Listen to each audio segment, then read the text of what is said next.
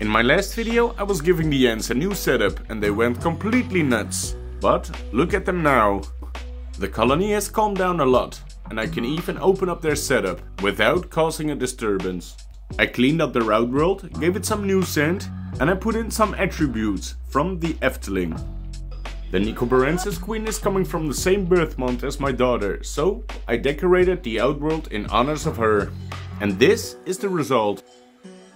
The Efteling is a Dutch theme park in the Netherlands, so I'm pretty happy how this turned out, as I have a lot of memories out there.